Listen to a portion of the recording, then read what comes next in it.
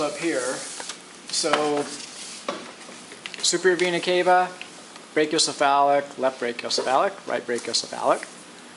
And this is the only model that we see what flows in to the brachiocephalic. I mean, you can see it really well. So this is internal jugular, vertebral or vertebral, and external jugular. What does that mean? Internal jugular, draining the brain. Vertebral alongside the vertebral arteries, the vertebral vein in the transverse process, and then external jugular is going to drain all the blood from your face, facial muscles and skin. That always shows up in a lab test, and people always goof. This one's been broken off, but you should see three things that all come down into the brachiocephalic. So if you draw a little picture, you put it on a flashcard, and you remember internal jugular, vertebral, external jugular. Okay, that's pretty easy. I guarantee you it'll be on your test. The other part that's a little tricky is you have subclavian, and then you have basilic. This is basilic that comes here. Important because off of basilic is median cubital. That's where you draw blood from. Oh. That shows up for sure. Gotta know that. You gotta know that. Yeah. Because that's what you're looking for when you draw blood. I know. Median cubital vein, which comes off of basilic.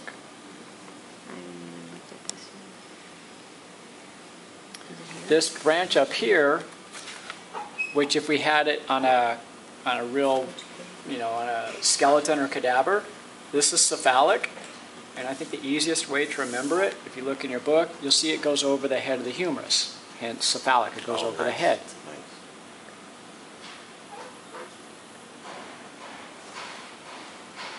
So the guy in the middle here is like axillary here, and then it comes down to brachial, and it stays brachial until it gets to just above the elbow, and then it bifurcates into ulnar and radial. Nice. It sits deep, and that's why it's shown deep here. Your basilic and cephalic are superficial. What's the one in the middle? Median, what's it called? Median, I can't think of the name of it now.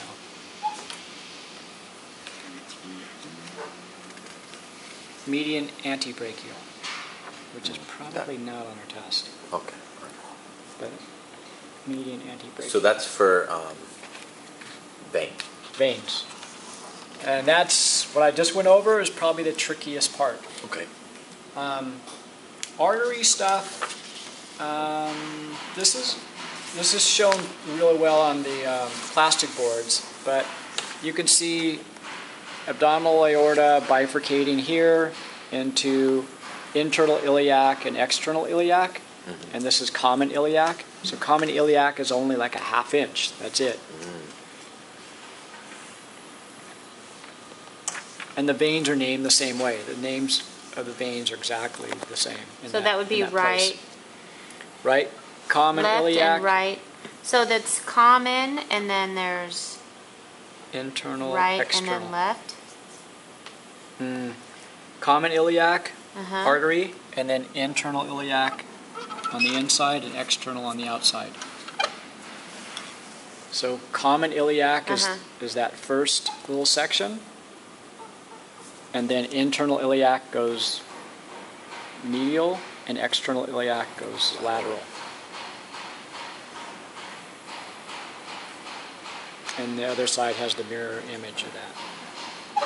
That's common iliac vein? There's both. There's artery and vein. I was pointing to the red, so I was pointing to the artery, but the vein is the same. Okay. Oh, okay. Same names.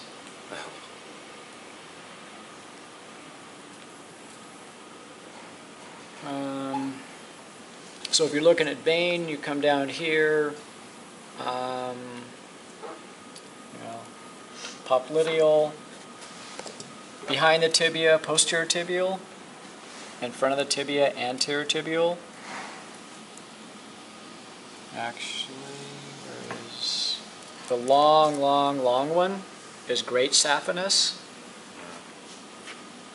And then the small one is small saphenous.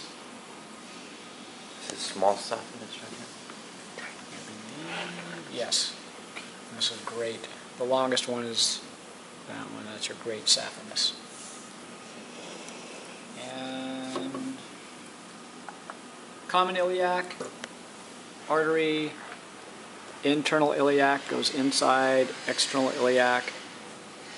Crosses over the head of the femur, becomes femoral, and then it's femoral all the way down until it gets posterior knee, and now it's popliteal.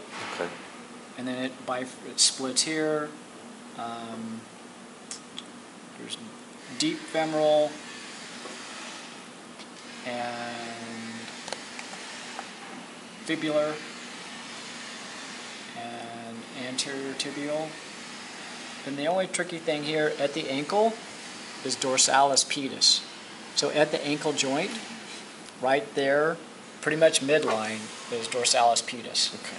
That always shows up because once in a while in nursing you have to take a pulse of a lower extremity, and that's the easy place to go to. Yep. And you could find that on yourself easily. It's superficial, it's right there at the ankle.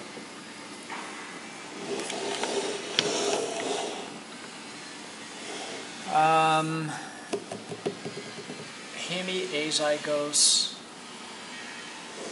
So over here, you got this long artery which is kind of draining your organs here. Hemiazygos versus azygos. So you kind of have to, it's always going to be on this rod. So the azygos is closer to the rod. Yeah, it's on the It's right. touching the rod. Yep. And Hemiazygos is on the left side of the rod. The abdominal stuff, it's too hard to see because you have the rod there. So for those kind of questions, we use this board.